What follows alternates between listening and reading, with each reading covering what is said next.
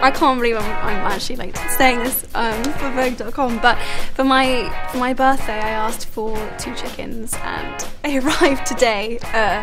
I've got them a hutch in my garden and I'm really excited about them. I haven't decided what I'm going to name them. I want to kind of like name them like Ralph and Lauren.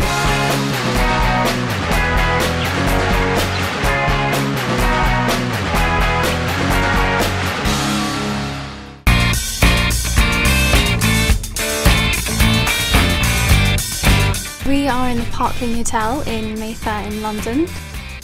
Tomorrow is my 21st birthday. It's amazing doing the Vogue cover on the eve of my 21st. It kind of feels quite poignant in a way. This is not my first time that I shoot Emma. I've seen her go from a young girl to a woman. And I think it's the perfect time for her to be in Vogue. I think I'm a bit overwhelmed. It's a massive deal. Feels a bit surreal, really. Can you see? Yeah, I can see it. Oh my god. It was weird. I recognise myself, it's crazy. I walked over to the monitor and just, you know, I've never seen myself look like this before. I was like, who's that girl? Who is that? With the lips, it's like, it's easy to look pouty because they're so drawn on.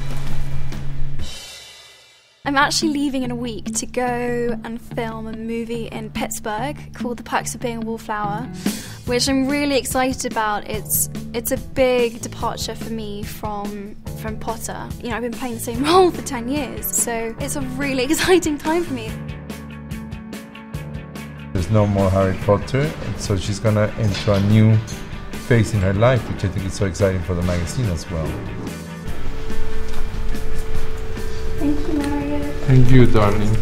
It's kind of a crazy time for me. I'm kind of rediscovering what it means to be an actress, and this is just the start.